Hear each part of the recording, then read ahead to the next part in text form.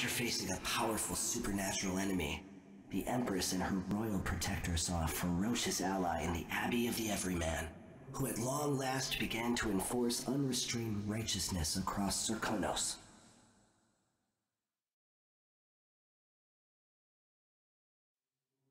In Dunwall, with the death of Delilah Copperspoon, her coven lost its power and was smashed, their disastrous coup brought to an end. The rightful Empress once again seized her throne, and so it was that Emily the Vengeful rooted out the last of those who had betrayed her and ruled over her empire with her legendary father, Corvo Attano, standing by her side.